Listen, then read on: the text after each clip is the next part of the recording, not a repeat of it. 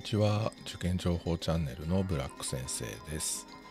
今日はリクエストいただいたので、県立の大宮東高校についてお話ししようと思います。で、例によってですね、令和4年度の入学者選抜基準を見ながら、お話ししていこうと思います。で、大宮東高校なんですけれども、普通科と、体育科に分かれています。で、もうこれはそれぞれ別の入試って考えた方がいいような形で、選抜基準が全く違いますので、リクエストがですね、どちらのお話だったのかなっていうところが分からなかったので両方取り上げるんですけれども、まあきっとこっちでしょうと、普通科でしょうということで、お話を進めていければなと思います。で、科が、普通科と体育科という形で、分かれているんですけれども、それぞれで二次志望ができるっていう学校もあるんですけれども、こちらの場合はできませんので、どちらかに向けて願書を出して、そこで不合格なら、それでおしまいっていう形になってしまいます。で、ただ落ちたらっていうお話をする前にですね、普通科の方からお話しするんですけれども、240人募集で、令和3年度の倍率が 0.93 倍ということで定員割れしてるんですね。で、プラス15人の、追加募集をしていますので、落ちる方が難しいかなっていうレベル感です。で、令和2年度以前がですね、だいたいこんな感じで、1.07 倍、ほぼ定員ぴったりぐらいの、出願者がいて、ほぼ全員合格するよっていう形で、よっぽどひどい答案を書かない限り大丈夫だとは思うんですよね。で、あとこのレベルの高校で注意しなければいけないのが、通知表に1があるとか、ここのお話ですね、1倍1倍2倍になってるんですけれども、ここの、点数がうんぬんよりも1があるとちょっとまずいかなっていうところ、あとは出席日数、あとは無断欠席、無断遅刻が多い、要は素行関係ですね、素行が悪いっていう印象を与えてしまうと、ちょっとまずいのかなっていうところです。で、特にですね、当日の点数よりもできればここ、内申点をしっかり取っといてねっていうところですね。ここまで来てしまうと今から、内申点を上げるっていうのも、3年の2学期の点数だけになってしまいますので、ちょっと難しいのかな。特に素行に問題があるって見られているお子さんですね。学校勝手に休んじゃったりですとか、そういったところで、減点されてしまっているお子さんは、今からここを上げるっていうところは難しいのかなっていうところはありますけれども、そこはですね、ぜひ中学校の先生とよく相談をしていただいて、大宮東高校受かるの受からないのっていうところ、内申点がもうほぼ決まっちゃってると思いますので、その内申点で合格が取れるの取れないの、取れるとしたら、当日点でどのぐらい取らなきゃいけないのっていうところを、しっかり確認してみていただいた方がいいのかなと思います。で、調査書の点数なんですけれども、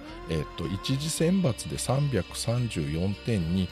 膨らましてくれます。で、もっと言うと二次選抜 15% の合格者を、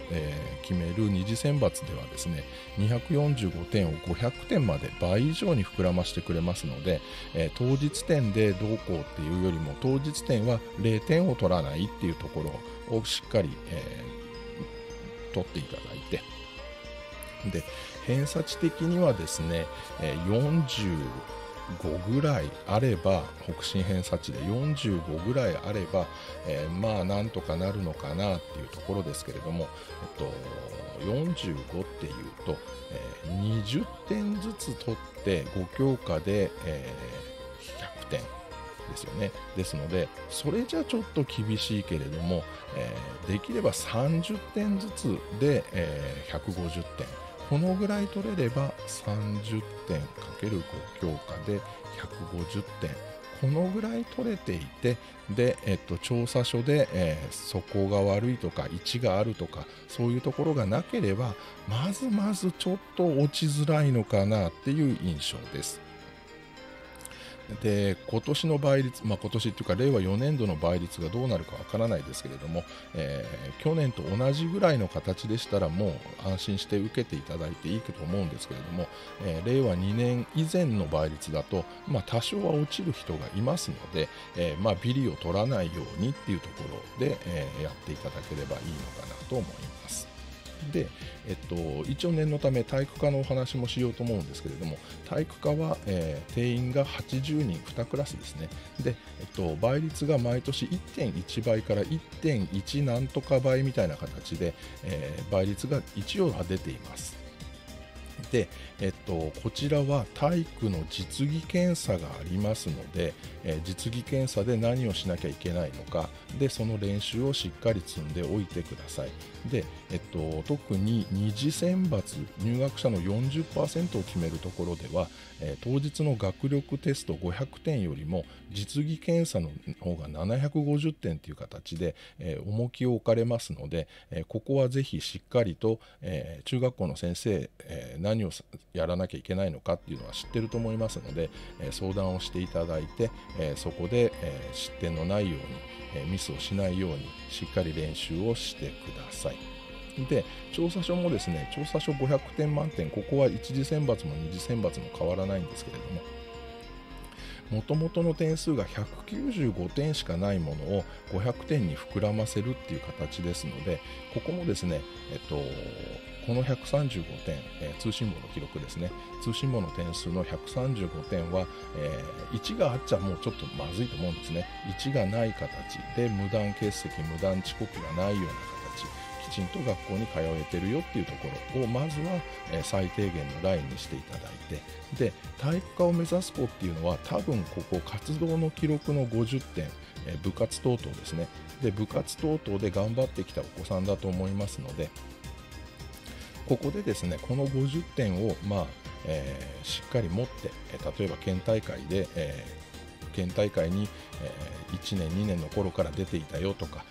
3年の時にはある程度上位まで食い込んだよとか、あるいはもっとそれ以上ですね、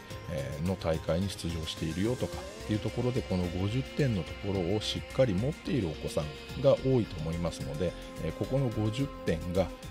この195点が500点ということは2倍以上に膨れてきますので、この50点が結構ものを言うんじゃないのかなと思っています。で、進学実績なんですけれども、こちらが進学実績ですね。で、このレベルの高校からの進学実績ってなってしまうと、どうしてもF ランに準ずるような学校、大学が並んでしまいますので、もし大学を行くことを考えているのであれば、周りをここへ積極的に、大宮東高校へぜひっていう形でお勧めする学校ではないのかなと思います。ですので、今もし偏差値が45とか、あるのであれば、偏差値50ぐらいの、高校を目指して、残りの期間まだ3ヶ月、4ヶ月、5ヶ月ぐらいありますよね。ですので、5ヶ月ぐらい頑張ってみていただいて、偏差値50ぐらいの高校を目指した方がよろしいんじゃないのかなと思います。で、とは言っても、大宮東高校のお話ですので、定員が、普通科の方で240人ですよね。で、普通科だけで考えたとしても240人のうち、30年度の数字で160人しか大学に行ってないんですね。で、さらに言うと、多分ですよ、大学進学を考えた、大学進学の実績で体育科と普通科を比べた場合、体育科の先ほど言いましたけれども、中学校の時から部活を頑張っていてこの50点を持っている子ですね、県大会の上位ですとか、関東大会ですとか、その辺まで進んでいるお子さんっていうのは当然高校に行ってもその部活で頑張るでしょうし、その部活での活動、要は勉強ではなくてですね、部活での活動っていうところで、大学の方から声がかかってくるっていう生徒が、一定数いると思うんですね。そんな大人数ではないにしても一定数いると思いますので、その辺がこの160人の中にどんだけ含まれているのかっていうのをイメージすると、例えば、この明治の1人、青学の1人、武蔵の1人、あとは部活でなんか呼びそうなのが日大、専修、この辺ですかね。大東文化、帝京アジア、国士舘、拓大、この辺は部活での推薦っていう形で学生を募集している可能性がありますので、この辺の人数をこの160人から引き算してしまうと、普通科の方から大学へ、これほぼ推薦だと思いますので、推薦で入っていく大学っていうのがだいぶ絞られてきてしまうと思うんですね。で、その大学でいいのかどうなのかっていうところを判断してから、決めても遅くないんじゃないのかなと思います。で、1個気になったのが埼玉大学、国立の埼玉大学に2年度に1人入ってるんですね。ですので、この2年度の1人がどういう状況で入っているのかっていうのは、もし説明会で聞けるようだったら聞いてみるのもいいのかなと思います。ただこの埼玉大学の中でも受験の方式がいろいろあって、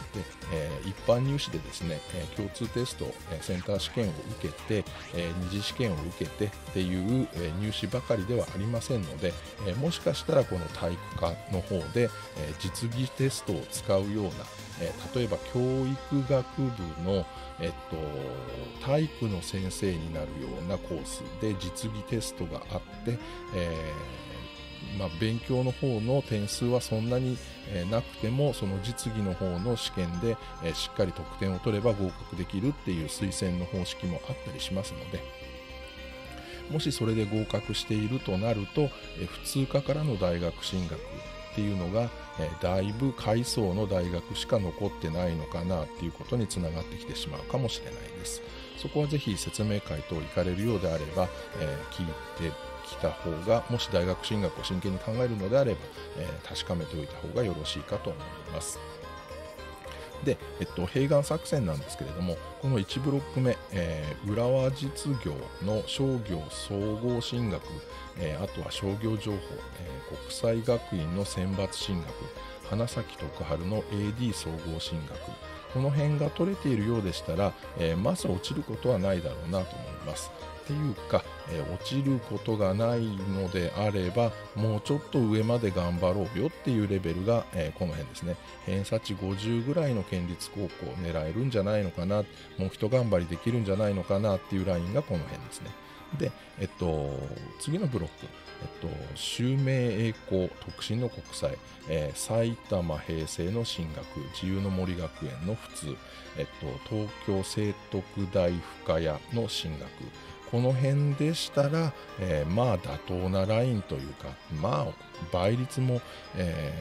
定員割れしているかもしれない状況ですので、ここが取れてれば、安心して受けられるんじゃないのかなっていうところですね。で、次のこの辺ですね、国際学院食物、あとは花咲徳栄の食育、この辺だと、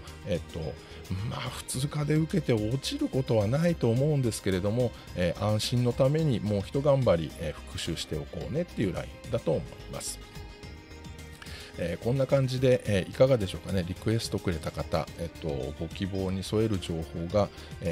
届いたでしょうか。ぜひまたコメントいただけると嬉しいです。もし足らないような情報、質問等ありましたら、また調査してですね、動画にしようと思いますので、コメント欄に書き込んでください。ぜひチャンネル登録していただいて、また次の動画でお会いしましょう。さよなら。